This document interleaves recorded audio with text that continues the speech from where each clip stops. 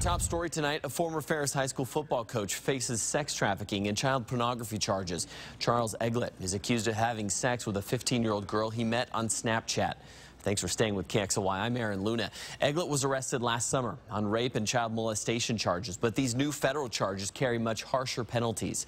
KXLY 4's Taylor Graham tracking these new developments tonight. And Taylor, there's a possibility even more federal charges could be filed against him.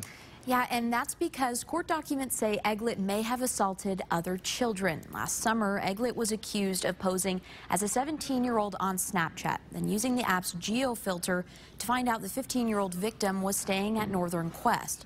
She told police Eglett took pictures and videos while he sexually assaulted her. Now, nearly a year later, Eglett is named in a federal indictment, charged with online enticement of a minor, sex trafficking, and receipt, production, and possession of child porn.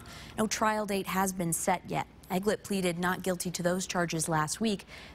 If he's convicted of even one charge of sex trafficking, he faces up to life in prison.